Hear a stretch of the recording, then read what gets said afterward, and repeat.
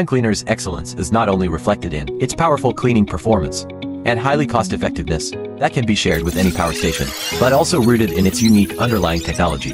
FineCleaner, a groundbreaking product created by KwunPhi, continues to extend the innovation myth in the solar cleaning industry.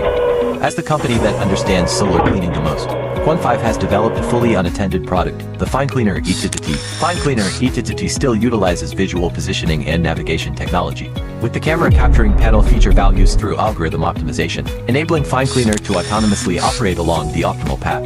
Unlike before, FineCleaner E2T can plan the optimal path map for any geometric shape in the solar field, and then perform autonomous operations based on the map. FineCleaner E2T can flexibly divide the cleaning areas of the power station to maximize the fully autonomous cleaning area, assisting cleaning personnel in achieving higher efficiency and significantly reducing the use of connecting bridges.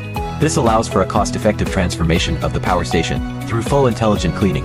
FineCleaner has also developed matching wireless charging parking garage specifically for FineCleaner E2T. It features mechanical assisted entry devices, contactless charging, air exchange cooling system, and a protective structure against Category 12 typhoons, ensuring comprehensive protection for the robot to guarantee safety, high robustness, and stability.